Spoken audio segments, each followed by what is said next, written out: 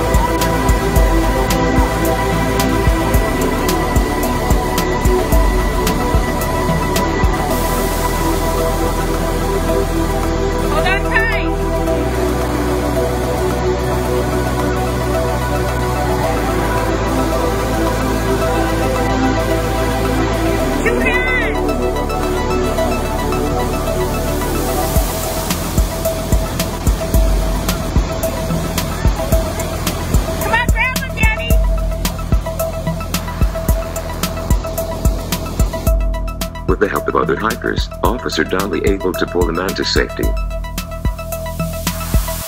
Officer Brent Donley is a hero. He remained calm while giving instructions on how to save the man from danger. Thank you for watching. Please don't forget to leave a like and subscribe. Also, don't forget to watch my other videos.